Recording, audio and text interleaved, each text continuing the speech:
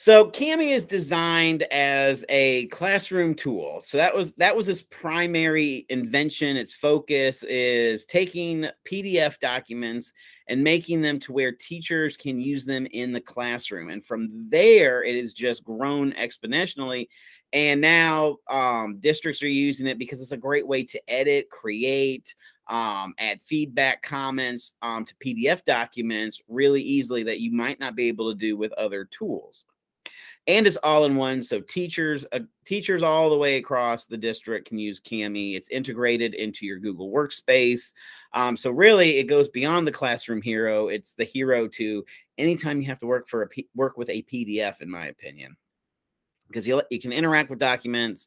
Seamless workflow depending on your learning management system. I don't know how much you guys interact with a learning management system in your job, but Google Classroom, Schoology, Canvas, it plays really well with those. You can use it inline or online, offline, remote access, and it is centric to collaborative learning. So you can collaborate on it just like you can a Google Doc, which is really neat.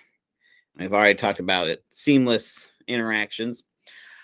One of the neat things that's been added with the full version, and I understand that your district pays for the full version of Kami, so you have the ability to add video comments, voice comments. You can screen capture if you need to share with somebody, and you can do the text to speech feature as well. So really, that's got a lot of amazing tools that you can use, and you may not use all of them.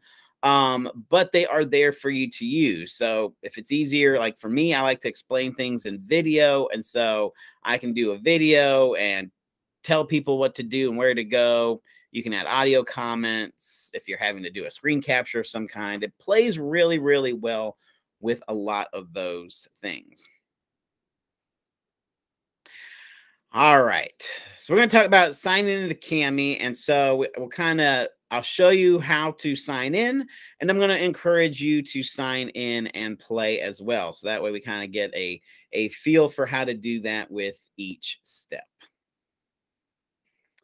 Couple of ways that you can sign in. So you sign in, you can sign in through Google. It syncs to your Google Drive, and you can also go through their website, which is kamiapp.com. And then from there, you're signing in with your Google credentials. You allow access to everything it needs to allow access, and then you're in. Now, the difference is, so people ask, well, what's the difference? Well, it depends on what you're wanting to do.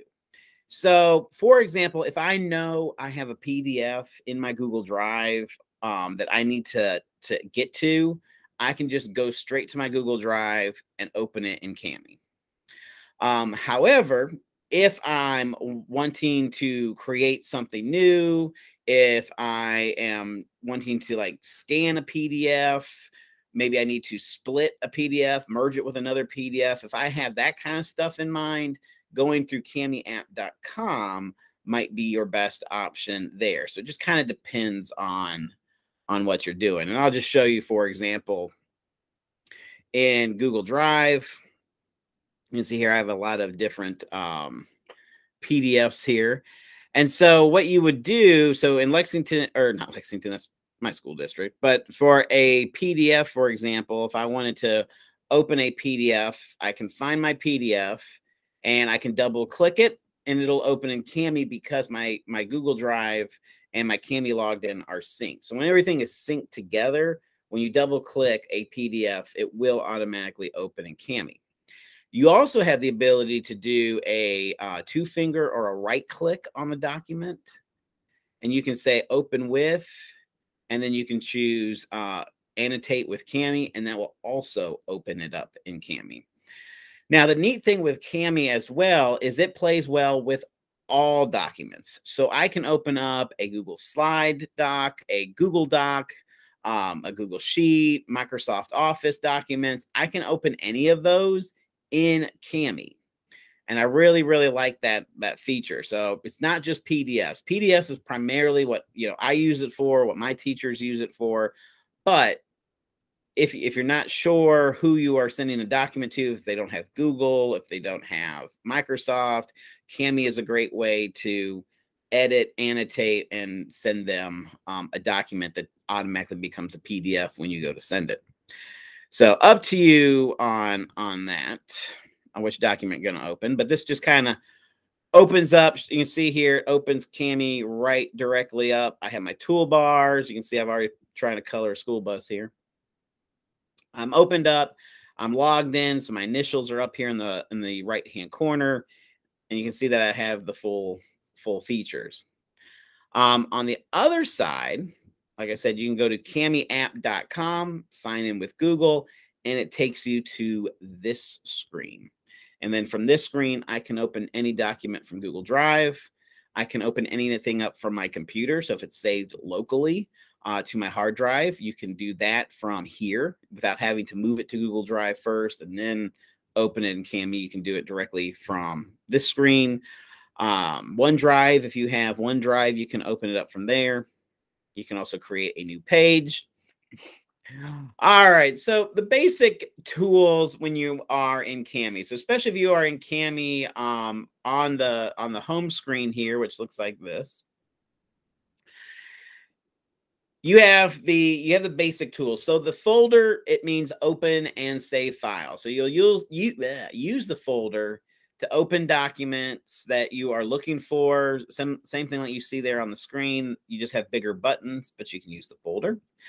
The help button is very helpful if you get stuck or need help on doing things. That is a great feature there. Of course, you have your menu options, all those neat things right there for you. Now, the text recognition and the split and merge. We're going to play with those in a little bit. But the text recognition, so what does that mean? Well, PDFs are, when you have a PDF is a frozen document. It's basically an image of a document that either somebody has scanned on a scanner or turned it into, from a Word document or a Google document or even like an Apple iWork document, where they've taken it and they have frozen it. So a PDF is a frozen image of a document. And you really can't do much with it. You just look at it. It might be something that you print out and write on. But what Kami can do is it can turn PDFs into an interactive document. What this does is it recognizes the text that is on the screen. It recognizes the text. It recognizes the images that are in the document. And what it does is it turns it interactive by allowing Kami to do the text to speech, so it can read the text that is on there. It allows you to highlight, because sometimes on frozen PDF documents, depending on how you're opening it, you can't highlight anything. You can't click on any words. You might be able to click links if the links are active. But what this does is it makes it interactive. So it'll read it for you. You can highlight, you can underline, it will define words. You can add comments to specific words, sentences, or objects on the screen. So you'll probably end up using this if it is a document that maybe you're pulling off your hard drive, a PDF that you've scanned if it's on a scanner, especially like Health Room. Office employees might have documents where they have to scan it and then send it out. So using Kami, you can scan those documents, you can use those PDFs and turn them in to that. So if you had a document in Kami, you would just click that button. Let me go back to my Kami screen. So what you do is you would click that, and then you can see here where you can drag a file from Google Drive or drag a file from your desktop, drag a file from Google Drive or OneDrive, and it will allow you to turn those into editable documents. And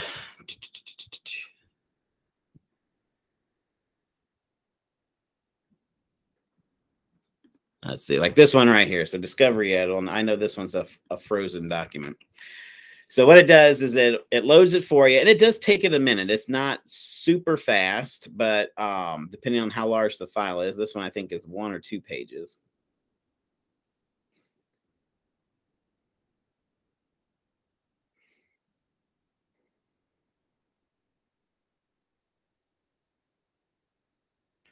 There you go.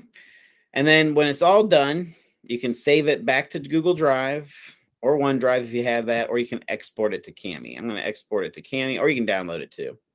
Download it means you can share it, email it with somebody else. So I'm going to open it in Kami.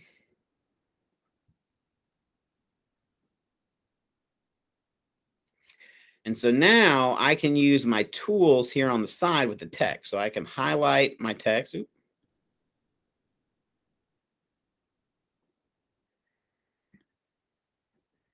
There we go. I can use the text-to-speech feature. A series of professional learning experiences designed to support educators as they integrate digital media and technology into their teaching practice. This program fosters teacher leadership. So you can see that, you know, it turns the document so you can read it. I can now mark it up. Oop. Try this again. There we go. So I can highlight words. I can then go in and I can add a comment.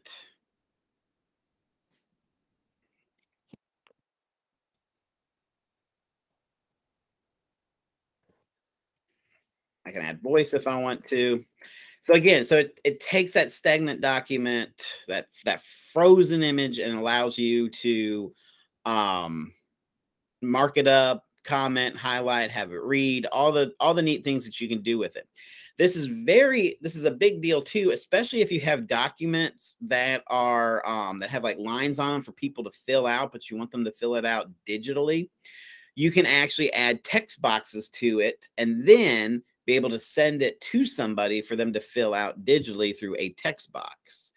And we'll be playing with text boxes here in a minute, but those are kind of a neat way to take a document and then add text boxes, send it digitally so they can fill it out and then send it back to you.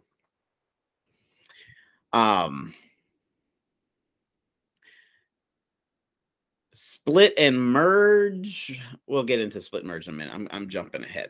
But split and merge, that allows you to split large PDF files, take out the pages that you want and only keep those. Or if you have multiple PDFs and you want to build it into one document, it allows you to create those documents as well.